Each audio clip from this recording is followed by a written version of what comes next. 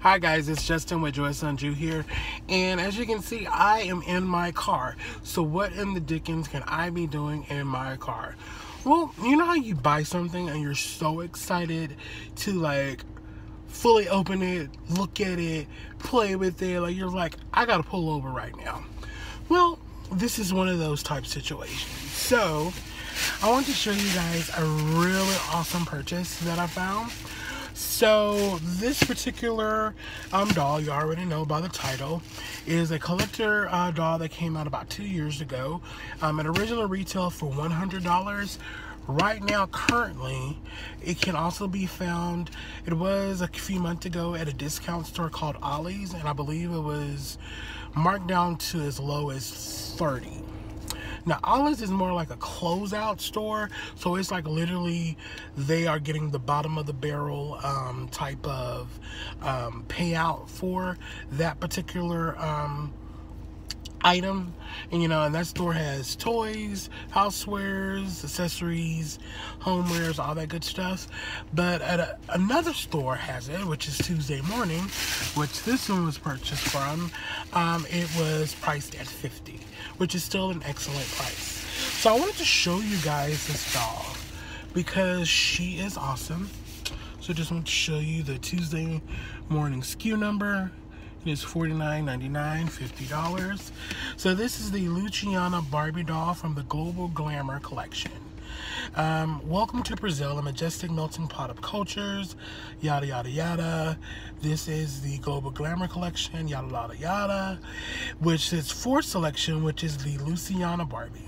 And so basically Luciana means light, and so that's where we get her name. Her outfit is based on Brazilian Carnival, and this particular doll is limited to no more than 10,000 worldwide. And again, she was originally priced at $100, and we have her marked down to $50. So I just want to go ahead and show you what she looks like. So she comes in this huge box. She doesn't have like a playset or, you know, these extra accessories. The reason why she's in this little box is because she's in this huge dress. So this is Luciana. Give you some cute little close-ups of her. Let me take the screen off so you can see her without the reflection. She's very beautiful. Like, she almost does, I don't want to say looks like Beyonce, but she's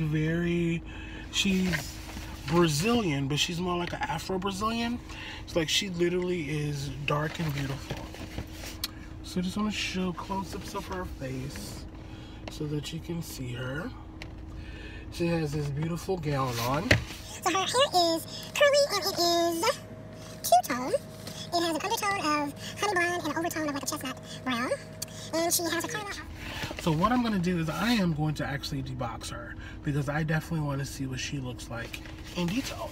So, thankfully, I have my pocket knife with me.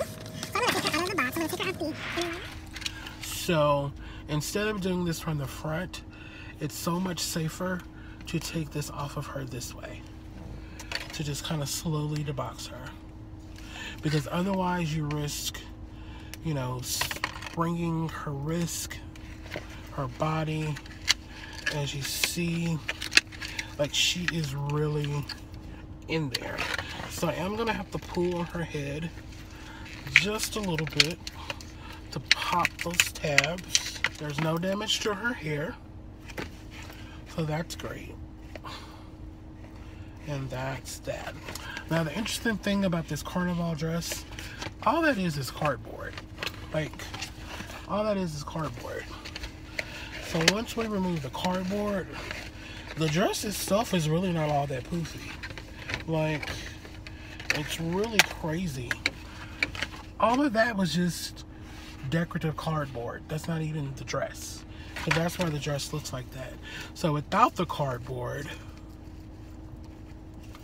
it still has that bustle look because there is a little layer of this thick material here which is kind of giving it the bustle effect.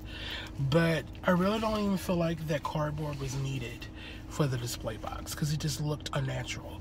But she looks so much prettier like this, with the dress flowing but still having the little bustle effect.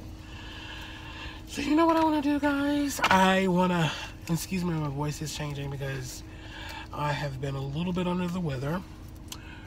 Her outfit is removable. She has little tabs on the side. So I'm just going to take those off.